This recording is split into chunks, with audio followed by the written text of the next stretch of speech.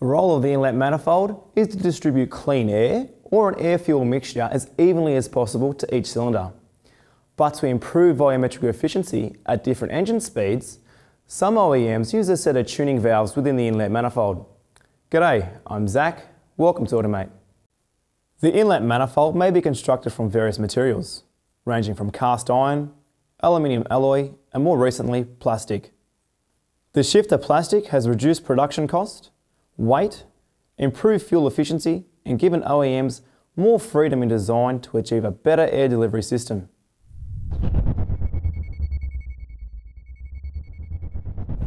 The length of the inlet runner is designed to achieve the best performance during a particular range of engine speeds.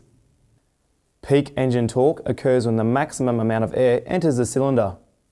An engine designed for maximum torque and power at high speeds has a much shorter runner than one that provides high torque at lower speeds. During the intake stroke, air is drawn in through the manifold and then into the cylinder. As the piston moves back up, the inlet valve closes, the air is bounced off the shut intake valve and back up the inlet runner, where it meets an inrush of air from the plenum. To check out the rest of this module and our extensive video library, head to our website and get access to the most advanced automotive technical training available.